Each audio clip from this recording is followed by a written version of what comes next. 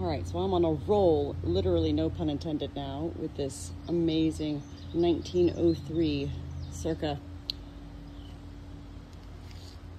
fertilizer grain drill manufactured by American Seeding Machine Company, Inc., Springfield, Ohio.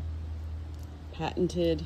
I just cleaned these wheel spindles with Old English and also with vegetable oil.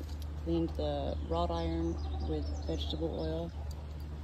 The outer rims of the tires are also that wrought iron metal, as well as the sides of the seed bin here that I cleaned with olive oil. And now you can see all the lettering everywhere.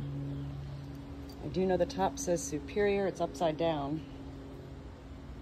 I still can't read the full bottom here, but wow, you couldn't see any lettering on here. It reminds me of cleaning actually headstones. It really does.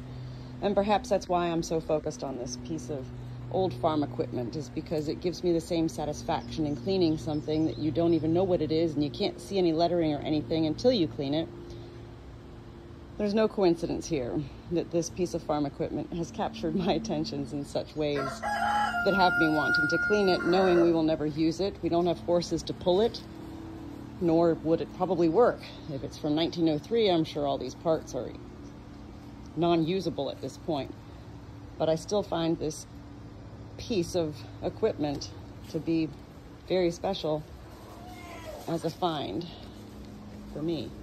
So I haven't started on this side yet at all, so you can see how dirty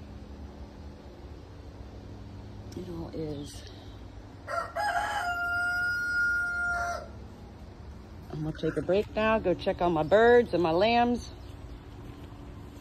and come back in just a little bit. Look how clean that is. I love it.